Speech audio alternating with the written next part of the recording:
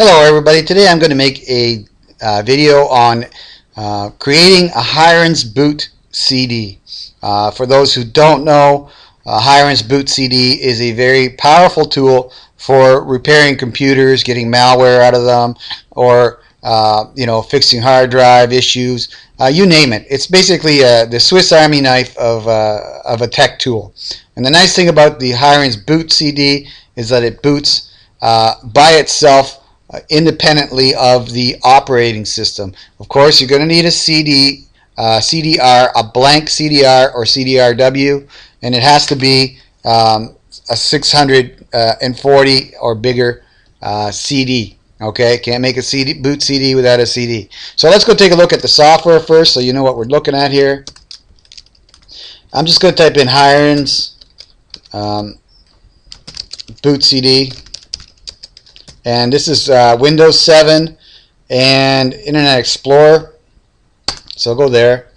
And you see I'm using Google. So the first thing in the Google is the Hiren info pages, boot CD, as you can see right here. All-in-one bootable CD. We're going to go there quickly just to show you all the tools that are on it.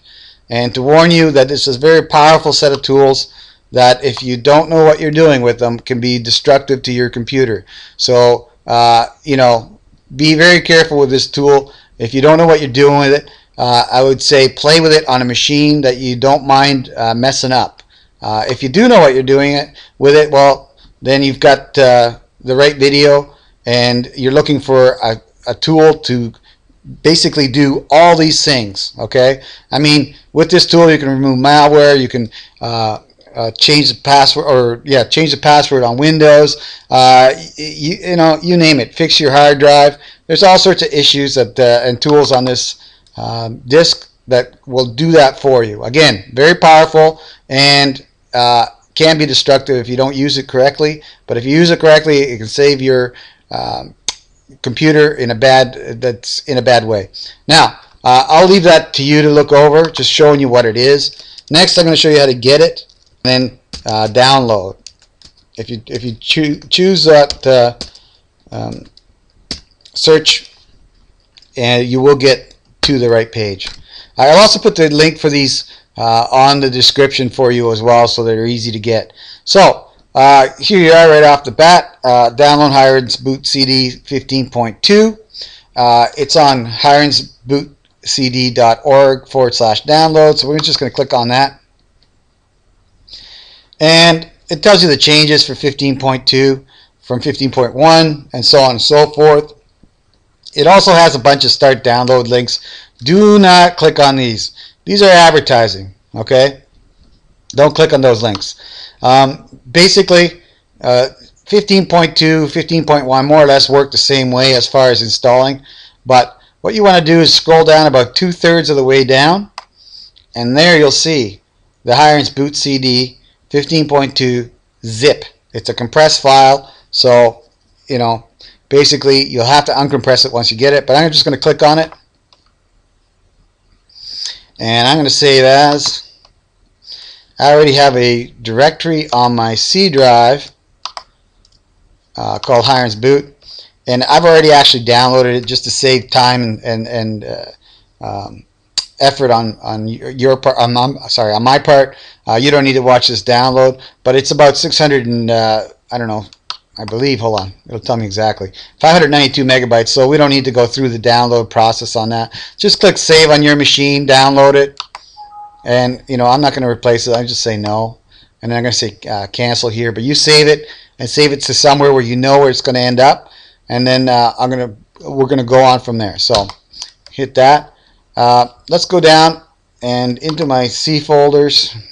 Here's C drive, and then to Hiren's boot, and you'll see here that it says compress zip folder. Right? What that means is that you'll need to extract the files in it to make it work, and I'll show you how to do that right now. You could right click it and say extract all.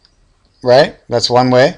Another way is just to open up the folder and click on any one of the files. Okay, and just click burn CD C and hit extract all. Okay, so I'm going to do that, and basically it'll create a directory that's not uncompressed and fully functional. So we'll do that, and it's going to put it on Hiren's boot CD.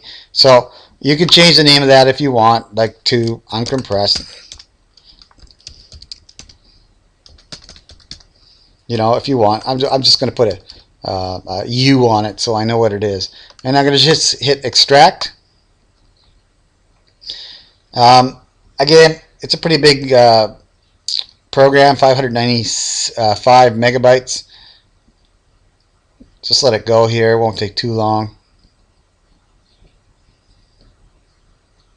There we go. And then it takes you right to the correct folder here. You can see that it says 5.2U. So these are the uncompressed files. Now you'll need to burn this file right here, which is the image file, and as you can see, 609 megabytes. It's pretty big. It's a CD image file. So how do you do that? Really easy. Go up to here to burn CDC. Sorry, burn CDCC. So double click that. Then you get the security warning. Just click run on that. And then you get this utility that helps you burn images. Okay. Now, nice thing about this utility is it'll burn any image. But we're going to tell it to burn just this image. So I'm going to click on browse here. And it automatically opens up in the right folder. And then you'll see that there's a disk image file right here, Hiren boot CD 15.2. Now if you're not in the right folder, just navigate up here to the right folder. I guess I'll show you here. It's under where I originally extracted it, and then another subdirectory, the Hiren's boot CDU, and then there's the image file. Okay, so click on it and then click open. Alright, at this point you're ready to begin burning. So you got different options here. You can play with those options if you want, but you know, you can even choose to read verify. What that will do is it'll make sure that the data that is on the image is on the CD, and that takes a little longer, but at least you know you got everything on it. So I'm going to click on that myself. Like I said before, you don't need to. Now I'm going to click on start. Okay, I don't have a blank disk in my drive, so I've mounted a blank disk in my drive. I'm going to close the drive now. Let that spin up, and then click on OK.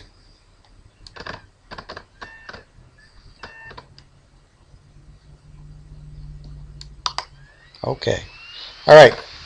I'll let this happen, and when it's done, I'll pick it up at the end of the process. Like I said, you don't need to watch this happen, and this will happen quicker or slower depending on how fast your DVD or CD-ROM burner is. Okay, so just let this go, and I'll pick it up on the other side.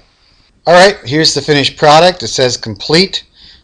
This time you'll see that the start button is again able to be highlighted or clicked on, and close is also on there as an option.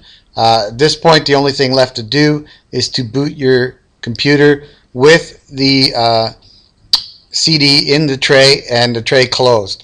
Hopefully your computer will automatically boot off the CD, but if it does not, I'll show you on my HP computer what options you have in order to get past that. Okay, so next step is reboot the computer with the disk in the drive and see if it'll automatically pick it up and boot. Okay, here we are rebooting my computer. There we go. And you can hear the CD spinning up, and there we are. We're into the Hiren's boot CD. There's no timeout on the boot menu, which is a nice feature. Here you just get to choose from whatever you want to run into. There's, I believe, about, I don't know, 4 or 5 different boot screens in total. But as you can see, I'm scrolling through them. And you can get all the way down to the bottom where you get more. And you get the option to reboot or shut down, so on and so forth. So, you know, like I said, this is not a tutorial on the disk itself. It's just a tutorial on how to make it and how to boot it. And obviously it's worked just fine, and it's booting just fine. Now, if you have a problem booting up your computer, I'm just going to do this quickly here. I'm just going to reboot and show you what choices I have as far as choosing what to do. If I hit escape on my boot screen, and actually if you look at the bottom of your boot screen, it normally will tell you along the bottom what will get you into a startup menu. Okay, but mine's an HP. If I hit escape, I get a list of options. F1 is system information, F2 system diagnostics, so on and so forth. Really, the one we really care about is F9. Okay, so F9 will give me the boot device options. So I'm going to do that. So yeah, escape gives you that menu, and then you want to go into the boot options. Okay, so I hit F9 to change the boot order, and there you have an option: notebook hard drive or internal CD DVD ROM. Okay, so of course mine's automatically set to run off the CD DVD ROM. Yours may not. Yours may be set to notebook hard drive or USB drive or something else. Just change it to internal CD DVD ROM, and again, you can change this anytime you want. As it says, F10 to BIOS setup options, escape to exit. There's all the instructions are right there. So I'm just going to choose that to show you how you would manually choose to boot from the CD on this computer. Other computers, it's F2 or escape or F10 or X or Control X. There's also a whole bunch of different options. Usually along the bottom of the screen when you're booting up, it'll give you the options though. So I'm just going to hit that, let it reboot, and show you the disk booting up again. And that's it. That's how you create Hiren's boot CD and boot from it. That's it for my video. Thank you very much for watching. If you like this video and it helped you out in some way, do me a favor, click on the like button right down here. And if you wish to subscribe to my channel, just click on this link up here. And that should subscribe you to the Richard Lloyd channel, or Richard Lloyd USA channel. Okay, again, thank you very much for your time and watching.